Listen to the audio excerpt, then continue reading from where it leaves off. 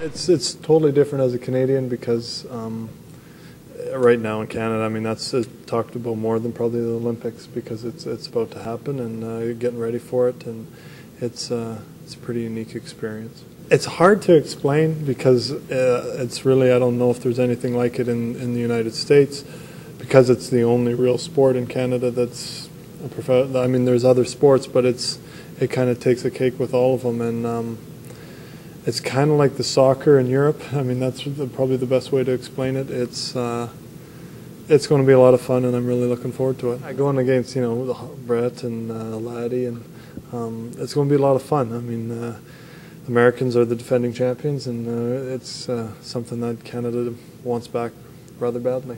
I might get a chance to bump into him, but I don't know about talk to him too much. That's one thing good about being on Team Canada is there's so much depth. All the other teams can compete.